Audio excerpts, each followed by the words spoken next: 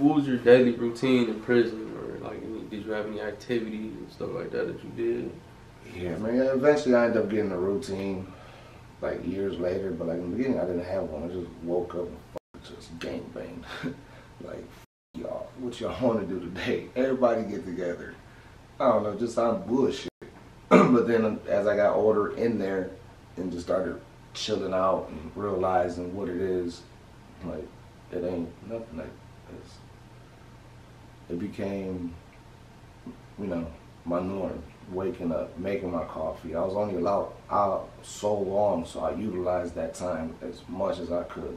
Might get a chest game or two in. I couldn't work out, but before I got on the status, I did. I had a routine working out, you know what I'm saying? Went out in the mornings and then went out at night, did cardio. Like, then you got your mandatory workouts with the bros. Like, I did them things, and it was just my regular cook-ups on Fridays. Or I should say store day. Whenever the store days are, it's for sure a big-ass cook-up going on. But, I don't know, like, it was the same day in, day out for like the last 3 years.